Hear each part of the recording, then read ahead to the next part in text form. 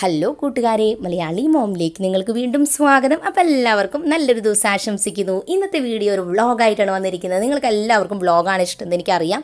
അപ്പോൾ വ്ളോഗിൻ്റെ ഒപ്പം ചാലഞ്ചും കൂടി ഞാൻ ഉൾപ്പെടുത്തിയിട്ടുണ്ട്. കൂടെ നല്ല അടിപൊളി ഒരു ക്രാഫ്റ്റും ഞാൻ ഉൾപ്പെടുത്തിയിട്ടുണ്ട്. കുറേ പേരായി റിക്വസ്റ്റ് ചെയ്യണു ക്രാഫ്റ്റ് വേണമെന്ന്. അപ്പോൾ ഇന്ന് നമ്മൾ ഒരു ഫ്ലവർ വെച്ചിട്ടുള്ള നല്ല രസമുള്ളൊരു ഡെക്കറേഷനാണ് ഉണ്ടാക്കാൻ പോണത്. അപ്പോൾ കുറച്ച് പ്ലാസ്റ്റിക് പൂക്കൾ ഞാൻ എടുത്ത് വെച്ചിട്ടുണ്ട്. അതൊരു എംബ്രോയ്ഡറി റിങ്ങാണ്, അതിൻ്റെ ഉള്ളിലത്തെ ആ റിങ്ങിൻ്റെ ആ പീസാണത്. പിന്നെ ഒരു മാല ലൈറ്റാണ് എടുത്ത് വെച്ചിരിക്കുന്നത്. ഇത് ബാറ്ററിയിൽ ഓപ്പറേറ്റ് ചെയ്യുന്ന വളരെ ചെറിയ മോഡൽ ഒരു മാല ലൈറ്റാണ്. ഇത് 90 രൂപയ്ക്ക് ഫെജി തൃശ്ശൂരുള്ളൊരു ഷോപ്പിൽ നിന്നാണ് ഞാൻ വാങ്ങിയത്. ഇനി ഞാൻ വഴിയെ പറയാട്ടോ, ഇതിന് പകരം ഇനി എന്തെങ്കിലും നിങ്ങൾക്ക് ഇല്ലെങ്കിൽ ഉപയോഗിക്കാനുള്ള ഐഡിയാസ്. അപ്പോൾ ഇത് വെച്ചിട്ട് വളരെ എളുപ്പത്തിലുള്ള എന്നാൽ നല്ല സ്റ്റൈലിഷ് ആയിട്ടുള്ളൊരു വീടൊക്കെ ഡെക്കറേഷനൊക്കെ ചെയ്യാൻ പറ്റിയൊരു സംഗതി ഉണ്ടാക്കണം. ഈ ക്രിസ്മസിനും നിങ്ങൾക്ക് ഈ ഡെക്കറേഷൻ ഉപയോഗിക്കാം. അപ്പോൾ എന്തായാലും ഈ റിങ്ങിൻ്റെ ഒരു സൈഡിൽ മാത്രം അല്ലെങ്കിൽ ഹാഫ് മാത്രമായിട്ട് ഈ പറഞ്ഞ പൂക്കളും ഇലകളും ഇതൊക്കെ ഒട്ടിച്ചു കൊടുക്കുകയാണ്. ഓക്കെ, നമ്മുടെ ഇഷ്ടത്തിന് ഒട്ടിച്ചു കൊടുക്കാം. ഇനി പ്ലാസ്റ്റിക് പൂക്കളൊന്നും ഇല്ലാന്നുണ്ടെങ്കിലും കുഴപ്പമൊന്നുമില്ല. നിങ്ങൾക്ക് പേപ്പർ പൂക്കളോ അല്ലെങ്കിൽ പൂക്കൾ നിങ്ങൾക്ക് ഉണ്ടാക്കാൻ അറിയുന്നുണ്ടെങ്കിൽ അങ്ങനത്തെ പൂക്കൾ ഉണ്ടാക്കി വെച്ചാലും മതി. ഞാനിവിടെ ഉണ്ടായിരുന്ന ഒരു പഴയ പൂക്കളുടെ ഇതിനുള്ളിൽ നിന്നൊക്കെ പറിച്ചെടുത്ത് കഴുകിയെടുത്ത് ഒട്ടിച്ച് വെച്ചതാണ്. കാരണം അത് കുറേ നാളായി അങ്ങനെ ഇരുന്നിട്ട് എനിക്കത് കണ്ട് ഒരു രസമില്ലാത്ത മാതിരി തോന്നിയപ്പോൾ ഇങ്ങനൊരു ഐഡിയ കണ്ടപ്പോൾ ഇത് ചെയ്യാമെന്ന് ട്രൈ ചെയ്തതാണ്. അപ്പോൾ ഇനി ആ പൂക്കളൊക്കെ ഒരു സൈഡ് ഞാൻ ഹാഫോളല്ല ഒരുവിധം ഒട്ടിച്ച് എടുക്കുകയാണ്. അപ്പോൾ ഞാൻ ഹോട്ട് ഗ്ലൂ ഗണ്ണ് വെച്ചിട്ടാണ് ഒട്ടിക്കുന്നത്. ഇനി നിങ്ങൾക്ക് സൂചി നൂലുണ്ടെങ്കിൽ അത് വെച്ചിട്ട് ഇങ്ങനെ കോർത്തിട്ടും ഈ പൂക്കൾ ജോയിൻ ചെയ്ത് കൊടുക്കാം. കാരണം ആ പൂക്കളുടെ ഒക്കെ തുമ്പത്ത് ഇങ്ങനെ ഹോൾസ് ഉണ്ടാവും, നമുക്ക് ഈസി ആയിട്ട് അത് കോർത്ത് കൊടുക്കുകയും ചെയ്യാം. എനിക്ക് എളുപ്പപ്പണിക്ക് ഞാൻ പിന്നെ ഹോട്ട് ഗ്ലൂ ഉപയോഗിക്കുന്നത് മാത്രം. മുഴുവൻ ഒട്ടിച്ചു കൊടുക്കണ്ട, മുഴുവൻ ഒട്ടിക്കുന്നതിലും ഭംഗി ഒരു സൈഡാണ്. കാരണം ഞാൻ മാല ലൈറ്റും കൂടി ചുറ്റുന്നുണ്ടല്ലോ. അപ്പോൾ ഇനി മാല ലൈറ്റ് ഒരു വശത്ത് ഫുള്ളി അടുപ്പിച്ച് ചുറ്റി കൊടുക്കുകയാണ്. ഈ മാല ലൈറ്റിൻ്റെ ഒരു പ്രത്യേകത, ഇത് വയറ് പോലത്തെയാണ്, അതിൻ്റെ കമ്പികൾ പോലെയാണ്, അതായത് വയറ് പോലത്തെ അല്ല. അപ്പോൾ അതിങ്ങനെ നമ്മൾ വെക്കുന്ന പോലെ അത് ഇരുന്നോളും. സാധാരണ മാല ലൈറ്റിൻ്റെ പോലെയല്ല. അപ്പോൾ കുറേ കൂടി ഈസിയാണ്. അതാണ് ഞാൻ പറഞ്ഞത്, ഈ ഒരു മാല ലൈറ്റ് ഉണ്ടെങ്കിൽ ക്രാഫ്റ്റിനൊക്കെ പ്രത്യേകിച്ചും നല്ല ഭംഗിയുണ്ടാവും. പ്രത്യേകിച്ച് നമ്മൾ ഗ്ലാസ് ബോട്ടിലൊക്കെ ലൈറ്റ് ഇട്ട് വെക്കില്ലേ, അങ്ങനത്തെ സംഗതിക്ക് ഈ ഒരു മാല ലൈറ്റ് മതിയാവും. കാരണം കുറച്ചേ ഉള്ളൂ, എന്നാൽ ബാറ്ററിയിൽ ഓപ്പറേറ്റ് ചെയ്യുകയും ചെയ്യും, നല്ലൊരു ഭംഗിയാണ്. അപ്പോൾ ഞാൻ ആകെ ചുറ്റി അത് കഴിഞ്ഞിട്ട് ആ ബാറ്ററി വെക്കുന്ന സ്ലോട്ട് ഉണ്ടല്ലോ, ആ സംഗതി എവിടെയെങ്കിലും ഒളിപ്പിക്കണ്ടേ. അപ്പോൾ അത് ആ പൂക്കളുടെ പിന്നിലായിട്ട് ഞാൻ പശ വെച്ച് ഒട്ടിച്ച് അത് ഉറപ്പിച്ച് വെക്കുകയാണ്.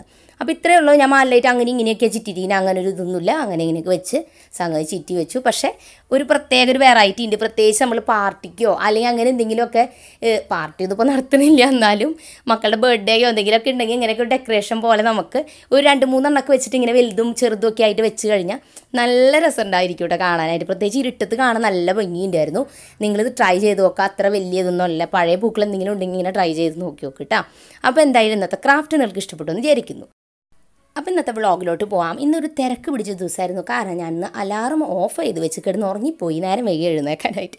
അപ്പോൾ അതുകൊണ്ട് തന്നെ ഞാൻ ആദ്യം തന്നെ തുണികൾ തലേദിവസം മഴ ആയതുകൊണ്ട് മര്യാദയ്ക്ക് ഉണങ്ങിയിട്ടുണ്ടായിരുന്നില്ല, അത് വേഗം കൊണ്ട് വെയിലത്ത് വെച്ചു. അത് കഴിഞ്ഞ് വന്നിട്ട് ഇന്ന് വീട് ഫുൾ അടിച്ച് വരാനുള്ള നേരമൊന്നും കിട്ടിയില്ല. കാരണം എന്ന് വെച്ചാൽ ഞാൻ എഴുന്നേറ്റപ്പോൾ തന്നെ ലേറ്റായിപ്പോയി. എൻ്റെ ഒരു പൊട്ട സ്വഭാവമാണ്. അലാറം ഇങ്ങനെ ചിലപ്പോൾ ഞാൻ സ്നൂസിലിടും, ഓഫാക്കി വയ്ക്കും, എന്നിട്ട് ഉറങ്ങിപ്പോയി. ഇന്ന് കുറേ നാളിന് ശേഷം ഇന്ന് അങ്ങനെ ഉറങ്ങിപ്പോയൊരു ദിവസമായിരുന്നു. അപ്പോൾ ഞാൻ എന്തായാലും ഇന്ന് ഹോള് മാത്രം ഒന്ന് അടിച്ച് വരിയിട്ട് അവിടെ തുടച്ചിടാണ്. കാരണം അവിടെ പ്രയറിന് ഇരിക്കണമല്ലോ. അപ്പോൾ അതുകൊണ്ട് മാത്രം വേഗം തന്നെ അത് അടിച്ച് വരിയിട്ട് തുടക്കുകയാണ്. അത് കഴിഞ്ഞാൽ ഇപ്പം എല്ലാ ദിവസവും രാവിലെ തന്നെ ഞാൻ നമ്മുടെ ക്ലീനിങ് ചാലഞ്ചിൻ്റെ ടാസ്ക് രാവിലെ തന്നെ ചെയ്ത് തീർക്കുകയാണ്. കാരണം ചില ദിവസം നമ്മളത് പെൻഡിങ്ങിൽ വെച്ച് കഴിഞ്ഞാൽ വേറെ പണികൾ വരും, എന്തെങ്കിലുമൊക്കെ കാര്യം വന്ന് ആ ടാസ്ക് ചെയ്യാൻ എനിക്ക് ചിലപ്പോൾ പറ്റാണ്ടാവും.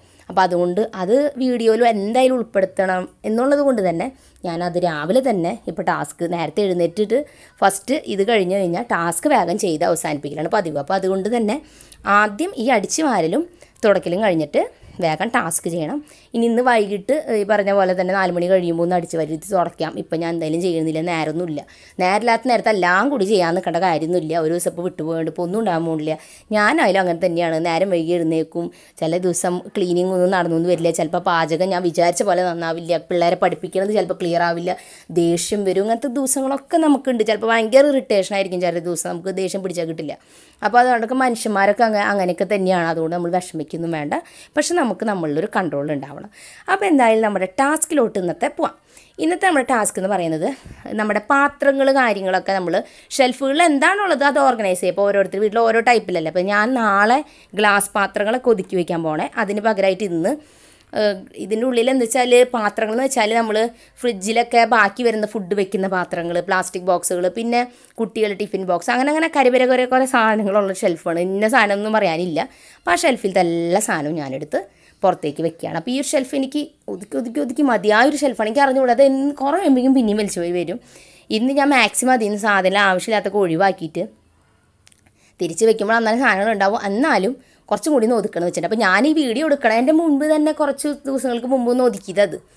എന്നിട്ടും എനിക്കതൊരു തൃപ്തിയായിട്ട് തോന്നിയില്ല. ചില ഷെൽഫ് കിച്ചണിലായാലും ഏതൊരു റൂമിലായാലും എത്ര ഒതുക്കിയാലും അവിടെ ശരിയാവില്ല. അപ്പോൾ ഇതാണ് മക്കളുടെ ടിഫിൻ ബോക്സൊക്കെ വെച്ചിരിക്കുന്നത്. ഈ ഒരു ഇതിലാണ്. ഇപ്പോൾ ഇത് ഉപയോഗിക്കണമെന്നില്ല. അതുകൊണ്ട് ഞാനിതുപോലത്തെ വെജിറ്റബിളൊക്കെ വെക്കുന്ന ഒരു നെറ്റിൻ്റെ മോഡൽ ബാഗ് കിട്ടും, അതിൻ്റെ ഉള്ളിലൊക്കെ കെട്ടിപ്പൊയിഞ്ഞ് വെച്ചിരിക്കുകയാണ്. പിന്നെ അടുത്തൊരു ട്രേയുടെ ഉള്ളിൽ വേറെ കുറച്ച് സാധനങ്ങൾ. അപ്പോൾ അതും അങ്ങനെ ട്രേയിലാണ് ഞാൻ വെച്ചിരിക്കുക. ഞാൻ മുൻപും പറയാറുണ്ടല്ലോ എന്താ ട്രേയിൽ വെക്കുന്നതിൻ്റെ കാരണം നമ്മുടെ ഷെൽഫുകളിൽ ഇങ്ങനെ തട്ട് തിരിച്ചിട്ട് വല്ലാണ്ട് തിരിച്ചിട്ടൊന്നുമില്ല. അപ്പോൾ അതുകൊണ്ട് ഇതിൻ്റെ ഉള്ളിൽ കുറച്ച് ഇപ്പോൾ നമ്മൾ പാത്രം കഴുകുന്ന സ്പോഞ്ചും അതിൻ്റെ സ്ക്രബ്ബറും അങ്ങനത്തെ സാധനങ്ങളൊക്കെ അകലത്തൂലത്ത് അത് അവിടെ ഉണ്ട്. ബാക്കി ഉള്ളത് ഈ ഫ്രിഡ്ജിൽ വെക്കാനുള്ള ഫുഡൊക്കെ ബാക്കി വരുമ്പോൾ വെക്കാനുള്ള പാത്രങ്ങളും കാര്യങ്ങളൊക്കെയാണ് ബാക്കിയുള്ളത്. അപ്പോൾ ഇനി ഞാൻ എന്താ ചെയ്യണമെന്ന് വെച്ചാൽ ആ തട്ടുകളൊക്കെ നന്നായിട്ടൊന്ന് തുടച്ച് അതിൻ്റെ ഉള്ളിൽ പേപ്പറൊക്കെ വിരിച്ച് നമുക്ക് ഈ ഐറ്റംസൊക്കെ തിരിച്ചൊന്ന് ഓർഗനൈസ് ചെയ്ത് വെക്കുക. ആവശ്യമില്ലാത്ത എന്തെങ്കിലും ഉണ്ടെങ്കിൽ മാറ്റുക. അപ്പോൾ ഇന്ന് ഞാൻ അതിൻ്റെ ഉള്ളിൽ ചാർട്ട് പേപ്പർ പോലത്തെ എൻ്റെ കയ്യിലുണ്ടായിരുന്നു. അപ്പോൾ അതുകൊണ്ട് അതാണ് വിരിക്കുന്നത്. അത് വിരിച്ചാൽ കുറച്ചും കൂടി ഭംഗി ഉണ്ടാവും. പക്ഷേ കാശ് മുതലാവണ സാധനമൊന്നുമല്ല. ചാർട്ട് പേപ്പർ എല്ലാ ഷെൽഫിലും വിരിച്ചിടാന്ന് വെച്ചാൽ എളുപ്പമുള്ള കാര്യമല്ല. ന്യൂസ് പേപ്പറിന് ഈസി, പ്ലാസ്റ്റിക് കവർ ഉപയോഗിക്കാൻ ഞാൻ ഉണ്ടായിരുന്നുകൊണ്ട് പിന്നെ അത് ഇട്ടുവെന്ന് മാത്രം തന്നെ. അപ്പോൾ ബാക്കിയുള്ള ട്രേകളും ബോക്സസും ഇതെല്ലാം തന്നെ ഞാൻ അതിൻ്റെ ഉള്ളിലേക്ക് അറേഞ്ച് ചെയ്ത് വെക്കുകയാണ്. അപ്പോൾ ഈ ചാർട്ട് പേപ്പർ വൈറ്റ് കളറൊക്കെ ആകുമ്പോൾ കാണുമ്പോൾ കുറച്ചും കൂടി ഒരു ഭംഗിയും കാര്യങ്ങളും ഉണ്ടാവും. പക്ഷേ പോക ഉപയോഗം വരുമ്പോൾ അതൊക്കെ മുഷിയും. അപ്പോൾ അതങ്ങനെ. അപ്പോൾ എൻ്റെ ഒരു ഫ്രണ്ടാണ് പറഞ്ഞത് ഇങ്ങനെ ചാർട്ട് പേപ്പർ വിരിച്ച് നോക്ക്, നല്ല ഭംഗി ഉണ്ടാവും കാണാനായിട്ടെന്ന്. അപ്പോൾ ഞാൻ വിചാരിച്ചു എന്തായാലും ഒന്ന് ട്രൈ ചെയ്ത് നോക്കാം എങ്ങനെയുണ്ടെന്ന്. കാണാൻ ഭംഗിയുണ്ട് കേട്ടോ, നല്ലതാണ്.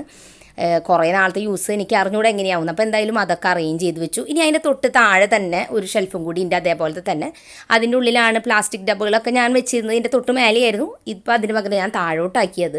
ഇനിയെങ്കിലും ഇതൊന്ന് വൃത്തിക്കിരുന്നാൽ മതി എന്നാണ് എൻ്റെ ഒരു പ്രാർത്ഥന. ഈ പറഞ്ഞ പോലെ തന്നെ കാര്യം എന്ന് വെച്ചാൽ ചില സ്പേസ് ആരുടെ വീട്ടിലായാലും നമ്മൾ എത്ര ഒതുക്കിയാലും അത് അങ്ങോട്ട് ക്ലിയർ ആവില്ല. അതെന്താണെന്ന് അറിഞ്ഞൂടാ. കുറേ കഴിയുമ്പോൾ അത് പഴയ മാതിരി ആയിട്ടുണ്ടാവും. അങ്ങനെ ഒരു ഷെൽഫാണ് ഇത് കിച്ചണിൽ. ബാക്കി വലിയ കുഴപ്പമില്ല. ഇത് മാത്രം എപ്പോഴും ഇങ്ങനെയാവും. അതെല്ലാ റൂമിലും അങ്ങനെ ഉണ്ടാവും, ഞാൻ നേരത്തെ പറഞ്ഞില്ല. അപ്പോൾ എന്തായാലും ഇതിൻ്റെ ഉള്ളിലും കൂടി ബാക്കി ഇതിൻ്റെ ഉള്ളിൽ ഞങ്ങൾ എന്താ വെക്കുന്നതെന്ന് വെച്ചാൽ കുറച്ച് അച്ചാർ ബോട്ടിൽസും അങ്ങനത്തെ അമ്മ ഉപ്പിലിട്ടതും അങ്ങനത്തെയൊക്കെ കുറേ സംഗതികളൊക്കെ ഉണ്ടാക്കും. അതൊക്കെ വെച്ചിട്ടുണ്ട്. അതോടൊപ്പം തന്നെ ആ ഡബ്ബകളും കാര്യങ്ങളൊക്കെ ഓർഗനൈസ് ചെയ്തിരിക്കണം. അപ്പോൾ എൻ്റെ മോള് തന്നെ ഹെൽപ്പ് ചെയ്യാൻ നിൽക്കുന്നുണ്ട് കേട്ടോ, അവൾ എഴുന്നേറ്റ് വന്നപ്പോൾ. അപ്പോൾ ഈ ടാസ്ക് ചെയ്യാനായിട്ട് എനിക്ക് ആകെ അരമണിക്കൂറോ സംതിങ് എടുത്തുള്ളൂ. എന്നിട്ട് പോലും ഞാൻ രാവിലെ ഞാൻ പറഞ്ഞു ലേറ്റ് ആയെങ്കിലും ടാസ്ക് ചെയ്തതിൻ്റെ കാര്യം വീഡിയോയിൽ ഇത് ഉൾപ്പെടുത്തണം. അതുകൊണ്ട് തന്നെ ഞാൻ പറഞ്ഞില്ലേ ബാക്കി ഒന്നും ചെയ്തില്ലെങ്കിലും ടാസ്ക് ചെയ്യണം എന്തായാലും ഈ അരമണിക്കൂർ എടുത്തിട്ട്. അപ്പോൾ എന്തായാലും ഇന്നത്തെ ടാസ്കും കൂടി നമ്മൾ ചെയ്ത് കഴിഞ്ഞു. അപ്പോൾ നിങ്ങൾ എന്തായാലും മറക്കാണ്ട് ഈ ഒരു ടാസ്ക് ചെയ്യുക. ഏതെങ്കിലും ഒരു ഷെൽഫ് എടുത്തിട്ട് അപ്പോൾ ഒതുക്കാനായിട്ടും കൂടി നിങ്ങൾ ശ്രദ്ധിക്കുക. അപ്പോൾ ഇനി എന്തായാലും ബ്രേക്ക്ഫാസ്റ്റ് കഴിക്കാം. ഇന്ന് നമ്മൾ വട്ടയപ്പവും ചന കടല, നമ്മുടെ വെള്ളക്കടല വെച്ചിട്ടുള്ള കറിയുമാണ് കഴിക്കുന്നത്. അപ്പോൾ ഇതെന്തുണ്ടാക്കണം കാണിക്കാതിരുന്നത് വെച്ചാൽ വട്ടയപ്പം അമ്മ തലേദിവസം വൈകിട്ടൊക്കെ ഉണ്ടാക്കി വെച്ചിരുന്നതാണ്. അപ്പോൾ നമ്മൾ ചൂടാക്കി എടുക്കുക ചെയ്ത് ആവിക്ക് വെച്ചു. കടല അമ്മയാണ് കാച്ചിയെടുത്തത്, ഞാനല്ല ചെയ്തത്. അപ്പോൾ അതുകൊണ്ടാണ് ഇന്നത് ഉൾപ്പെടുത്താതിരുന്നത്. കാരണം ഞാൻ ഈ കാര്യങ്ങളൊക്കെ ചെയ്ത് വന്നപ്പോഴേക്കും അമ്മ അത് റെഡിയാക്കിയിരുന്നു. അപ്പോൾ ചില ദിവസം ഞാൻ ഉണ്ടാക്കും, ചില ദിവസം അമ്മ ഉണ്ടാക്കും, ചിലപ്പോൾ ഒരുമിച്ചുണ്ടാക്കും. അങ്ങനെ മാറിയാണ് ചെയ്യാറ്. അപ്പോൾ അത് കഴിഞ്ഞ് പ്രയറൊക്കെ കഴിഞ്ഞ് നമ്മൾ പഠിക്കാനായിട്ടിരിക്കുകയാണ്. ഇതാണ് വലിയൊരു ചടങ്ങ്. കാരണം രണ്ടാളെയും ആദ്യം പഠിപ്പിക്കാതിരിക്കുമ്പോൾ തല്ലൂട്ടും ഇടിയും കുത്തിക്കായിരുന്നു. ഇപ്പോൾ ഏതായാലും ഒരുവിധം ഒന്ന് സെറ്റായിട്ടുണ്ട് രണ്ടാളും. ആദ്യം ചെറിയോളെ ഇരുത്തും. അവളുടെ ക്ലാസ് കഴിഞ്ഞ് അവളെ എഴുതിപ്പിക്കാനായിട്ട് വിടുമ്പോഴേക്കും മൂത്ത മോള് ക്ലാസ് കേൾക്കും. അപ്പോൾ ക്ലാസ് കേൾക്കാൻ കുറച്ചുള്ളൂ ഇപ്പോൾ. പക്ഷെ കുറച്ചെന്ന് വെച്ചാൽ കുറച്ച് കേൾക്കാൻ കേട്ട് കഴിഞ്ഞാൽ എഴുതാനാണ് കൂടുതലായിട്ട് മൂത്ത മോൾക്കുള്ളത്. ആ ക്ലാസ് കേട്ടതിൻ്റെ ഹോംവർക്ക്സും കാര്യങ്ങളൊക്കെ. അപ്പോൾ അതൊക്കെ കേട്ട് കഴിഞ്ഞ് അതൊക്കെ എഴുതലും പഠിപ്പിക്കലൊക്കെ ആയിരിക്കും ഞാൻ ചെയ്യുക. അപ്പോൾ ഞാനിവിടെ ഇത് ക്ലാസ് പഠിപ്പിക്കാൻ നേരം കൊണ്ട് അമ്മ അവിടെ പാചകത്തിൻ്റെ പണികളൊക്കെ ഇങ്ങനെ തുടങ്ങിയിട്ടുണ്ടാവും. കാരണം ഞാൻ അവിടെ പഠിപ്പിക്കാൻ പറ്റുന്നുണ്ട്. ഒന്നെങ്കിൽ നമ്മൾ തനിച്ചാണെന്നുണ്ടെങ്കിൽ നേരത്തെ കൂട്ടി ചെയ്ത് വെക്കണം. അപ്പോൾ ഞങ്ങൾക്ക് ആ പ്രയറിൻ്റെ ടൈമും കൂടി വരുന്നതുകൊണ്ട് കുറച്ച് എക്സ്ട്രാ ടൈം നമുക്ക് എടുക്കും. അല്ലെങ്കിൽ ഞാൻ എൻ്റെ അടുക്കളപ്പണി ഫുൾ കഴിഞ്ഞിട്ടേ പഠിപ്പിക്കാൻ എന്തായാലും വന്ന് സമാധാനമായിട്ട് ഇരിക്കും. അപ്പോൾ അമ്മ ഉള്ളതുകൊണ്ട് തന്നെ അമ്മ അവിടെ പണികൾ തുടങ്ങിയിട്ടുണ്ടാവും.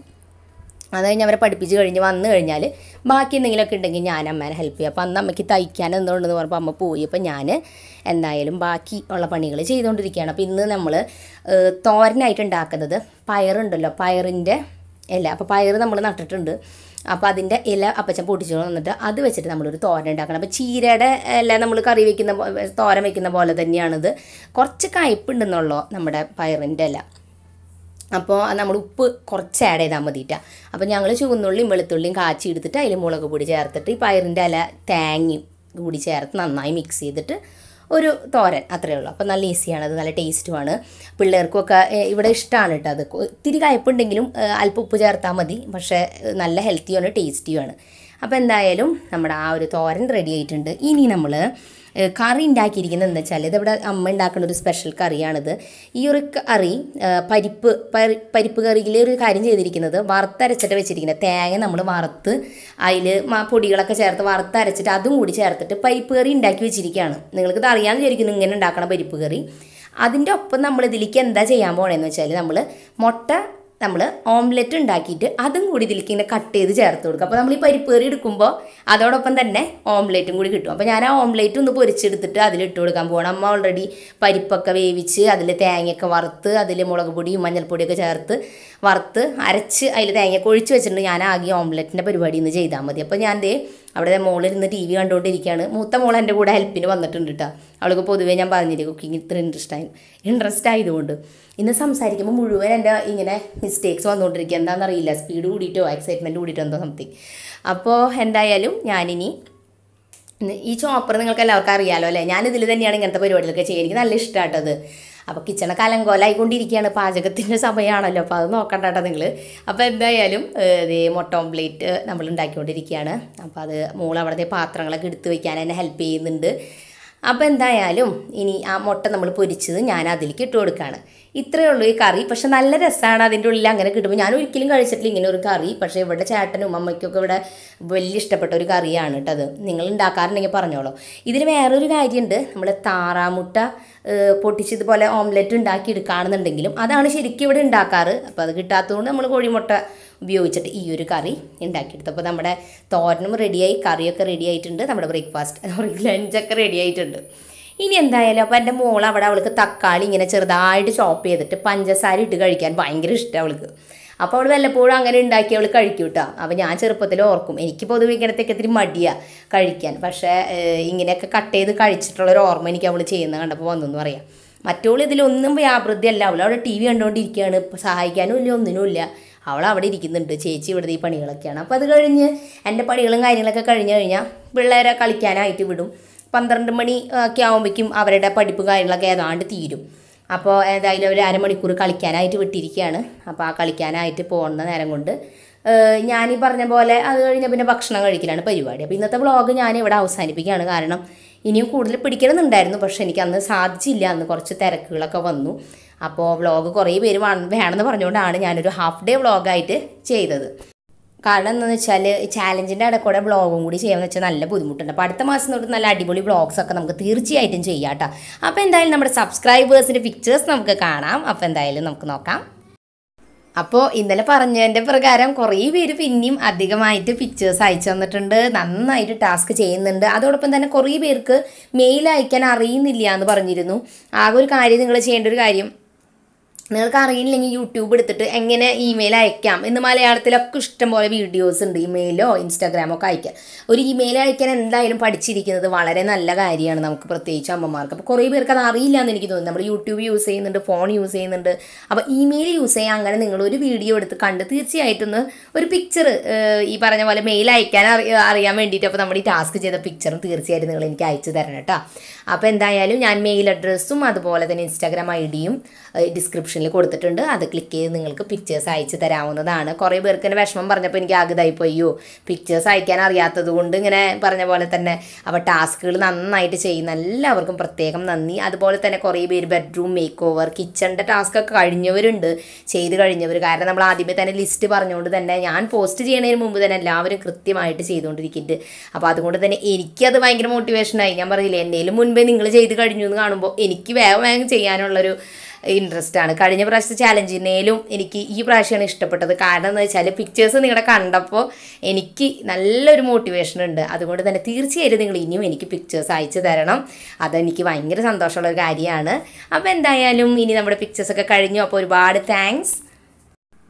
അപ്പോൾ ഇന്നത്തെ വ്ളോഗ് നിങ്ങൾക്ക് ഇഷ്ടപ്പെട്ടു എന്ന് ഞാൻ വിചാരിക്കുന്നു. അപ്പോൾ എന്തായാലും പുതിയൊരു വീഡിയോ ആയിട്ട് ഞാൻ നാളെ വീണ്ടും വരുന്നതായിരിക്കും. അപ്പോൾ അതുവരെയ്ക്കും നിങ്ങളുടെ എല്ലാവരോടും ബൈ ബൈ.